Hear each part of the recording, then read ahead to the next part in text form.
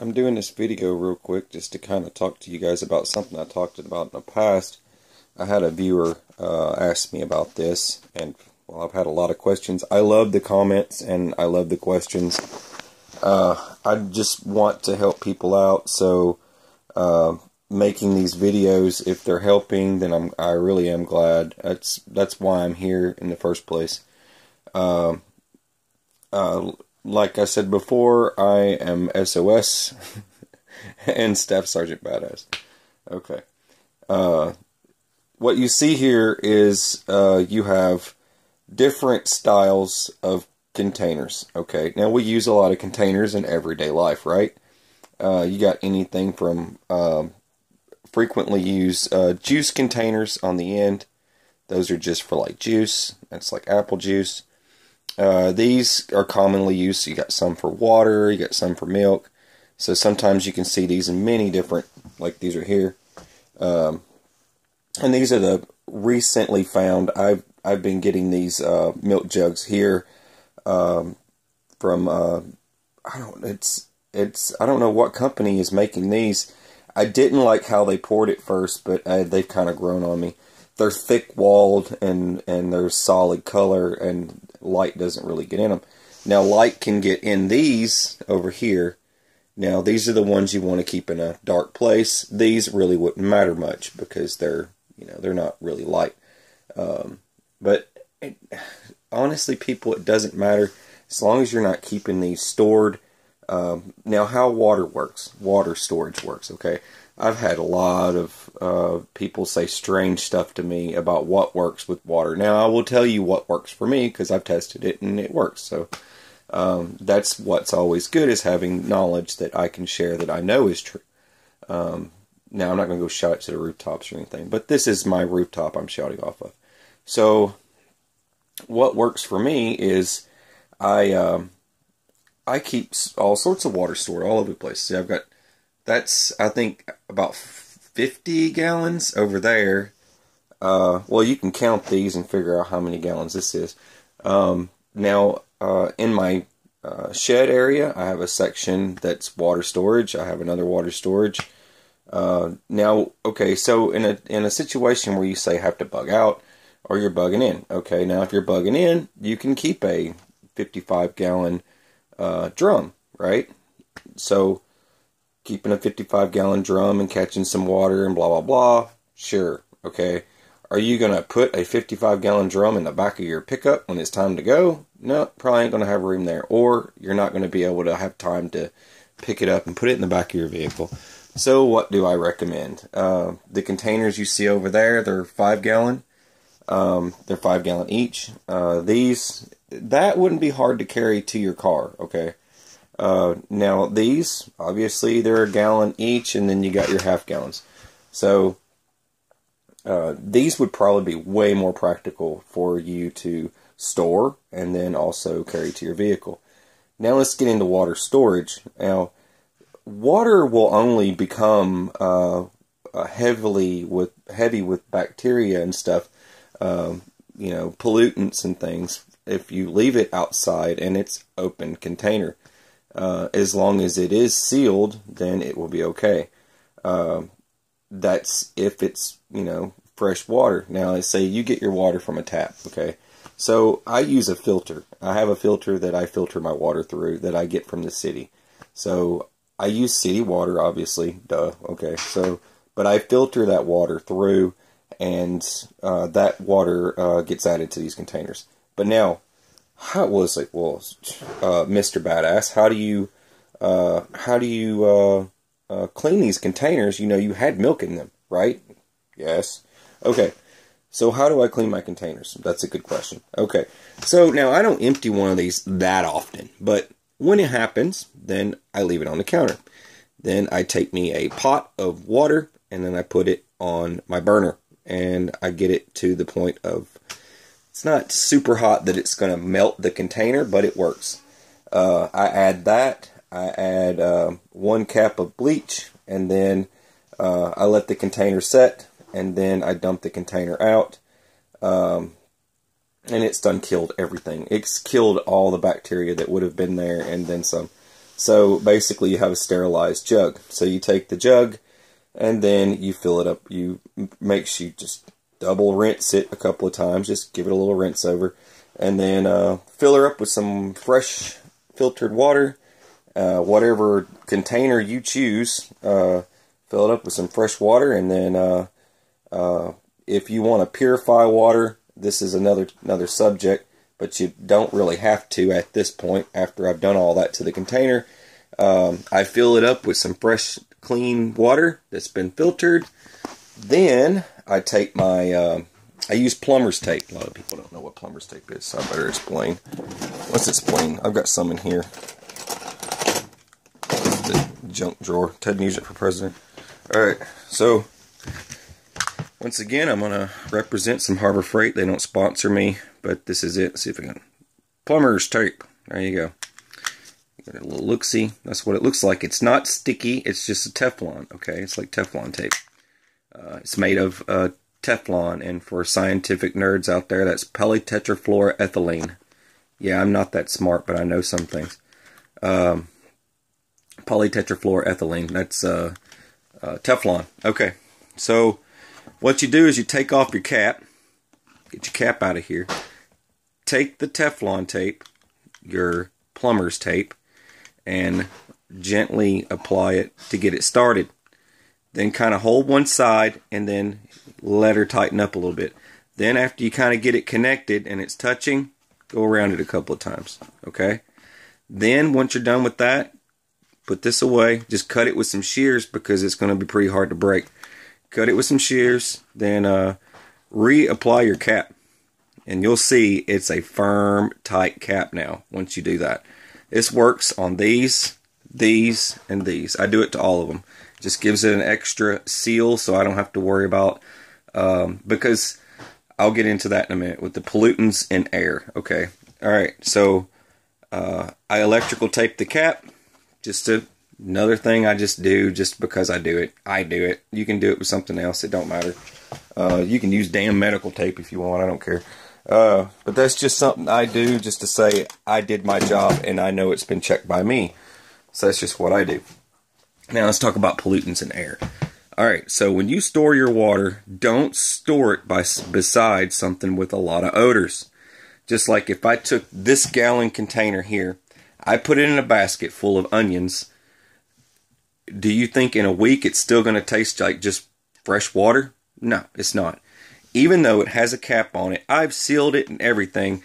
The science and weirdness that goes behind this stuff is that this will taste like onions.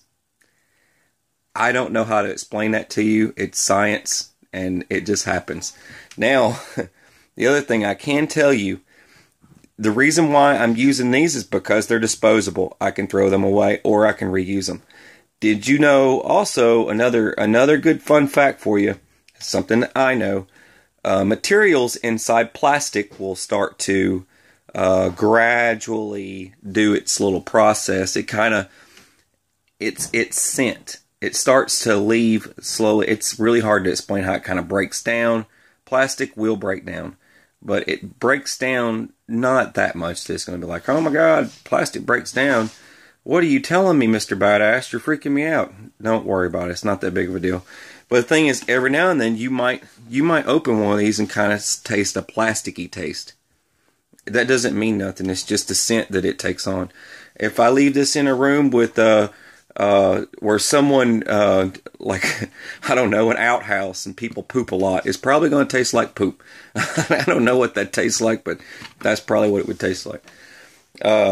I hope this helps you out. I just want to give you some just some facts on storing water on the cheap. And you guys are poor and you can't afford nothing.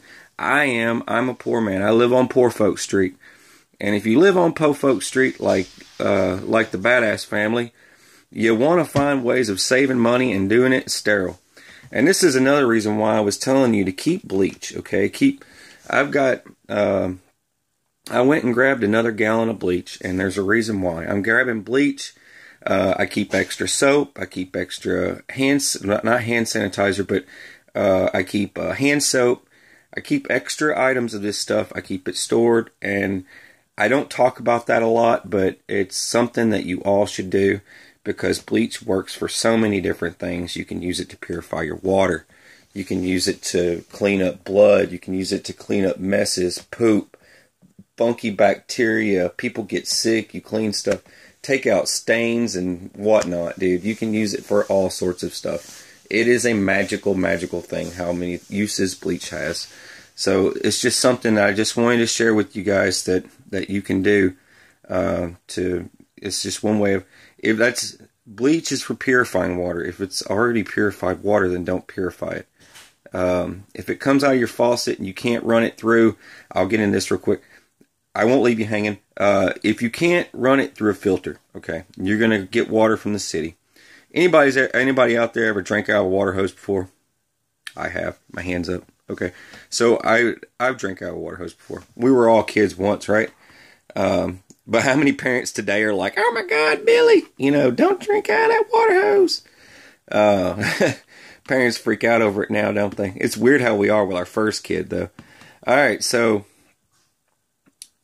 but just so you know, it's 1 drop of bleach. Hang on. Okay, sorry about that. My youngest is attacking, so she has to come and get involved in what I'm doing. She's the future BA prepper. Yeah, so she's moving my jugs. All right. Okay, so how many drops of bleach per what? All right, so each liter of water, you want to add 1 drop, okay? Each one of these, if you look up a gallon, a lot of people are like, well, how many are in a, it'll say on here, it'll say 1 gallon, and then you got 378. So, is that 78? Yeah, 378. 3.78. So, that's what, 4 almost? So you would add like 3 drops and maybe a little mini drop. You know what I mean? Just a little pinch. If it tastes kind of chlorine-y, bleachy or whatever, don't worry about it. It's just, Ninja, you're gonna bust it. You're gonna bust your face. All right. So if it tastes kind of bleachy, you'll be okay. You'll live. Now for these, like if you want to do smaller ones, say you got a bunch of these laying around, you just take a look at it, right? You just see this, and this one's, let it get unblurry. I hate it when it does that. Why are you so blurry? There it is. 1.89. So you would add a couple of drops to this just to be on the safe side. You get the point. But for each liter, you're going to add 1 drop of bleach. Okay, that's for purification. That's for if you get your water from the city and you don't have a filtering system. I have a filtering system, so I don't have to do it. And then, like I said, for sterilizing, I just get a small pan of water onto the stove. It doesn't have to be massive. Maybe about a couple of liters, and then I sterilize my container. You can use the big pots of water if you want, but just make sure it's hot, and then add 1 cap of bleach, okay? Add 1 cap of bleach before you pour the water in, and you can sterilize your container. Then dump that out, and then add your filtered water or your water and bleach mix, like you would add. Like I said, it's one drop per liter, and a gallon would be almost 4 drops. Okay. So you can get drop charts online, and you can look that up. But there you go. That is an awesome, awesome prep for you, and that's some good information for you, and I really, really hope that helps. All right. So, real quick before I leave, your election chaos is tomorrow. If you're planning to vote, I've already said how I feel about that. Make sure you got a plan. Do your thing and get home. Get where you need to go. Get to safety and get out of the streets. The aftermath of whoever is elected or whatever, if you're worried about it like me, I do. I worry about stuff like that. But I don't worry. I just stay prepared. Pack heat if you can. Me, I pack heat. That's what I do. I always pack heat. People around here call me Two Guns, and they call me Two Guns for a reason. But a little bit of preparedness advice: always carry slugs and I don't know what kind of op you want to call this. Triple op. This is triple op. And triple op. Always bring the slugs. Alright. Little Texas Defender for you. People love that gun. I don't know why everybody just loves that gun so much, but it's just one of my favorites. But anyways, if you can carry. If you can't, then well, I guess you won't. Stay safe out there. Alright. This is Staff Sergeant Badass, and this is SOS, and I hope you learned something today. Thanks for tuning in. Like and subscribe.